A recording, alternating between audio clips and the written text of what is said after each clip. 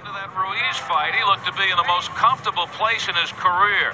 He was on a roll. He had won 7 in a row by knockout. And now, cracks Grimsley with the first punch. And that looks like it is it.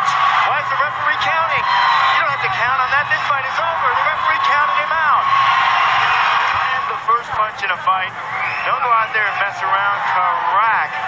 Dragging the jab back. Look how relaxed Grimsley is all the way. Two fighters, Gabriel Kreisen with the arrow against Angel Torres. Listen for the bell. Kreisen, the left corner, comes out and touches south.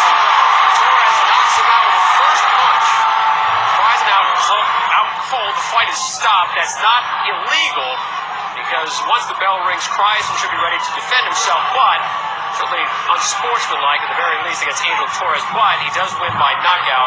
Kreisen had to be taken out in a stretcher and win. Bill the Drill Williams 3-0, all 3 of his wins by way of knockout, and Brandon Burke 0 wins, 2 losses, 1 draw, and a heck of a looking ring attire, and we're underway. Here we go. Oh, right out of the gate! The fastest knockout I've ever seen in my life!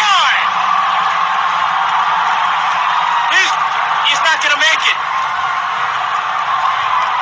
That 1-second knockout just gets submitted to Fight Facts as perhaps the fastest knockout in boxing history. Here comes the charge. Here's the shot. Goodbye.